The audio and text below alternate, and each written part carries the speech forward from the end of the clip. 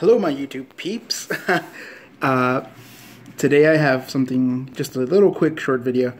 I figured I would do this one because if you've seen my Eachine E010S review, you might think that I didn't actually like this quadcopter a lot. But the reality is that I thought it was pretty freaking amazing, especially after what you see here. So this video is just a quick one. Just want to go through some of the little mods you can do that I have found have greatly improved my enjoyability for this particular quadcopter. So to start, if you haven't seen my Eachine E010S review, click on it. I'll put it in the description. I really think it's a cool little product, and I think it's pretty awesome, so I recommend it for everybody. I'm not going to go over all the details again because that's in the other video, but in this video I just want to go over some of the things that I think I found in a very unscientific way just through flying that make this quadcopter so much better in terms of performance, controllability, etc. So the first thing that you're going to see is that I don't have the camera it comes with, which is the Eachine EF02, which is a big, tall camera that goes on top of it. It's actually a great camera. It comes with a clover leaf antenna. You get amazing reception pretty much anywhere. But what I didn't like is that it made it so tall. It was kind of all the way up to here, and that kind of sucks when you're trying to get this into little tiny crooks and crevices if you're flying indoors or just somewhere where you're trying to do some proximity training. So I instead got this little camera, which is a Bold Clash F01, I think, and that made a huge difference because, as you can see, it makes it much more low profile. Now you'll argue, well, it still has this thing up here, but the reality is that those flatten out. So if you're going through something and you hit something, yeah, it might make you wobble a little if you hit the antenna, but it gets out of the way pretty quickly, and it is still shorter because the top of the antenna here only goes about as high as the bottom of the camera itself, not counting the antenna for the original camera. So that was a huge improvement already. I'll say the quality of the image isn't as good as it is on the EF02. It handles light not as well, but I think just if you're going to be flying this and you really want to be flying this kind of as a fast quadcopter, getting rid of that tall camera really does help. I am going to use that camera for another project because I think it's a great camera, but for now this works really amazingly well. So that was the first thing that I did. The second thing is, as you can see, I watch a lot of these videos where other folks have done little Rambo whoops over at Micro Warehouse. Great channel, by the way, and great products. You've probably seen his Rambo whoop videos. And he did this. He reduced the number of blades on his propellers by 2. So he made, instead of 4 blade propellers, he made them 2 blade propellers. I got that idea from him. None of these ideas are particularly unique or mind-blowing, but I think they helped me make this, again, more enjoyable. So the 2 blade propellers, in my opinion, even if they reduce thrust a little bit, they increase flight time by a tiny bit. I did notice that. And then the second thing that they do is that because these are such high RPM motors, so these are 59,000 RPM or 59,000 kV, I forget. They're ridiculous RPM motors.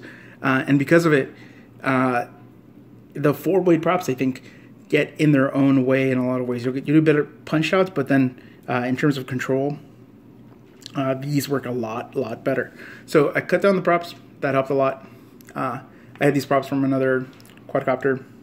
I think it was the JJRC one. And I just like the color scheme better because the clear red and black and gray, I think, to me, look really good. So that was the first thing. Next thing I did is this board usually comes with the micro-losi connector. And while that connector is great and there's a ton of batteries that use it, there's not a ton of these tiny batteries that really fit well unless you want to buy a whole bunch for this model particularly.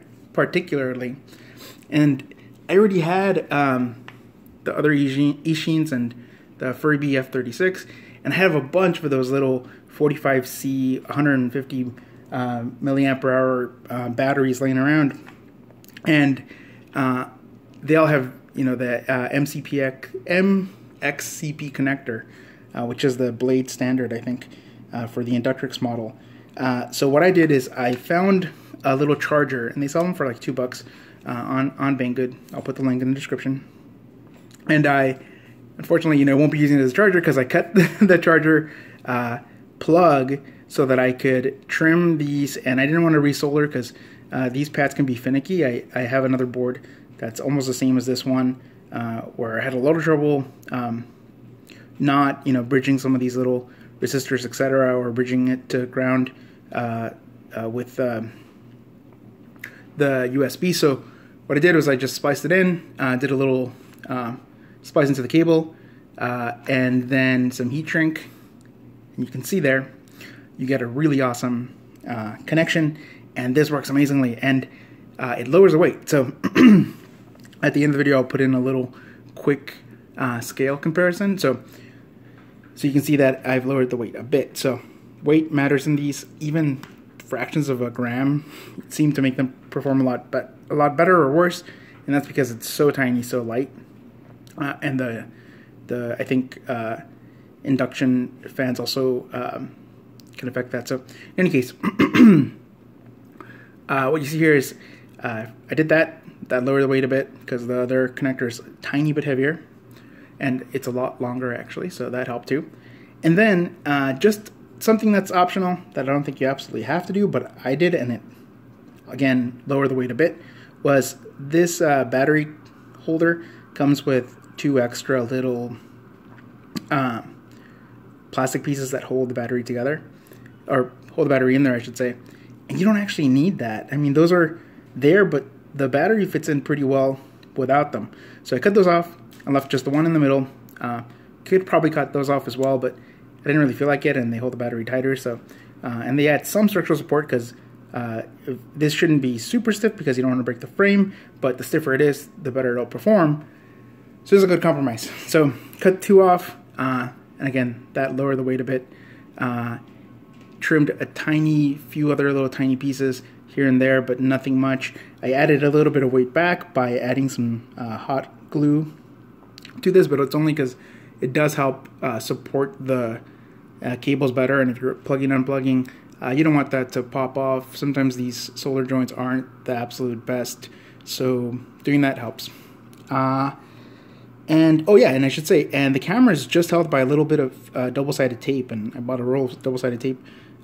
It weighs a lot less than super glue or anything else, other than maybe some rubber bands. I've seen people do that, but I wanted it at a slightly upward angle, which you can see there, and the double-sided tape helped do that. Alright, so I'm gonna go get my scale, show you the total weight at the end of these mods.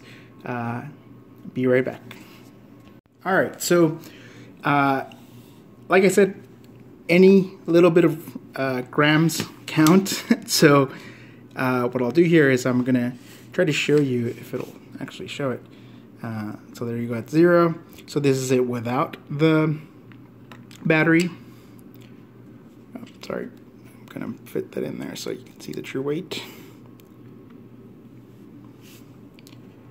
So I get it down to 1976, which is pretty damn good. 1976, 1977 is what it usually shows me without the battery. Now, this quadcopter originally with the battery, as stated by Banggood, and I remember doing the test before, it's right about 26, 27 grams. So let's see, with the battery now, what you get is 24.88, which you might say, oh, well, that's just a gram, but as a percentage of the weight and weight to thrust ratio for this, that's pretty good. That's a pretty good improvement. And the batteries all weigh up right about the same, but for example, this one weighs 511. So 20 grams, 20 grams for a quadcopter with a F3 board is amazing. This thing is a beast. So Last thing I wanted to talk about that I did do that helps a lot is I flashed this board with Betaflight.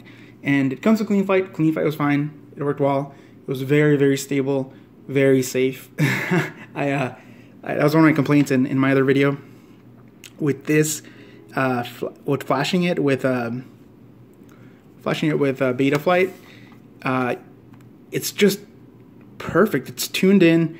I put in some higher rates and stuff to be able to play with this in acro and even Horizon 2 acro. Transitions are really, really amazing. You can do some cool flips, some cool stuff.